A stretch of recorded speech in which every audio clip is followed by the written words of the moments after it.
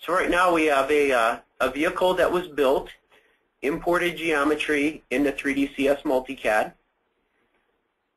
We then built all of our spec studies using our measurements that were set up within 3DCS Multi-CAD. The nice thing about the plugin, the way it works with RTT Deltagen, is when we go to export, you'll see that all of our spec studies that were pre-built will export, and all of our views that are associated with those spec studies will export. Also, our styles that were built within 3DCS Multi-CAD will then automatically convert to an RTT material. In the top right, you're going to see this new icon, which is our RTT Deltagen export. When I push this, we get this dialog box. What this shows is all of our spec studies that were authored in 3DCS Multi-CAD and all of our user views.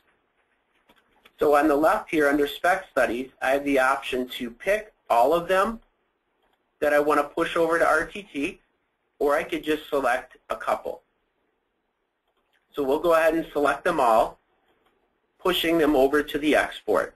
I'll do the same for all of our user views that were pre-built in 3DCS Multi-CAD. We have our export directory, which is where the files will go that are going to be pushed to RTT Deltagen.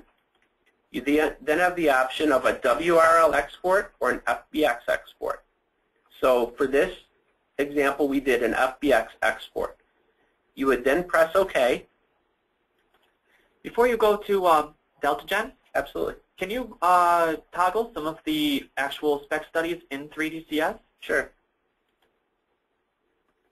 So we have the hood fender max gap. So we'll see that the gap between the hood and the fender just got larger over our nominal geometry, which you see here.